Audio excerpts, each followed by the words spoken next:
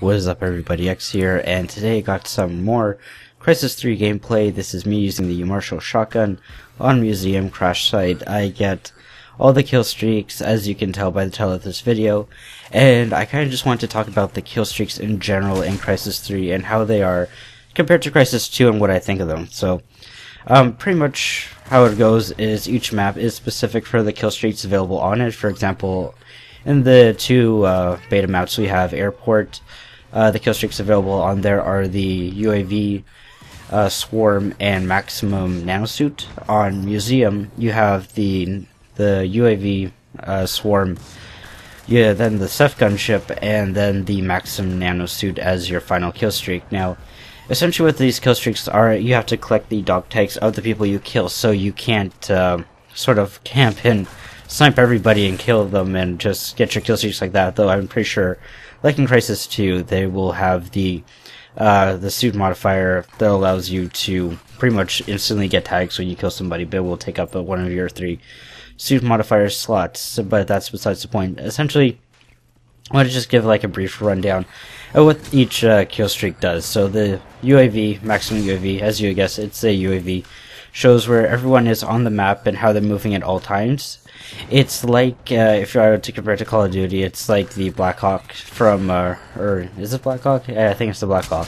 From Black Ops 1, where it shows everyone's position, where they're moving, with the feature that it doesn't show exactly where they're looking.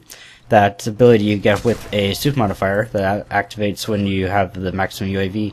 It's called Scout. It shows where the position everyone's looking at, and it's actually quite helpful for flanking and stuff like that. So there's that. You have the Swarm, which is a kill streak I don't really like. It's essentially a multi-rocket launcher. Shoots 8 rockets in one burst, and you can shoot 3 bursts, so 3 bursts of 8.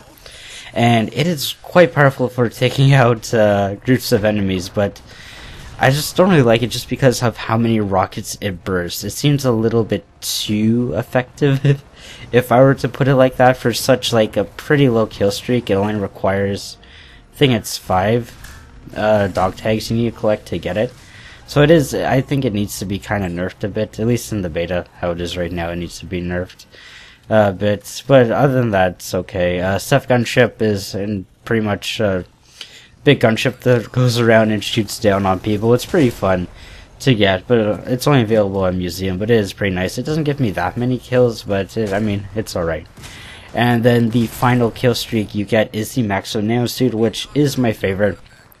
It pretty much gives you increased sprint speed, pretty much increases your reloading times and stuff like that. It increases where it gives you permanent armor ability on while you're sprinting. It lasts, I believe, 20 seconds. I think that's how long it lasts.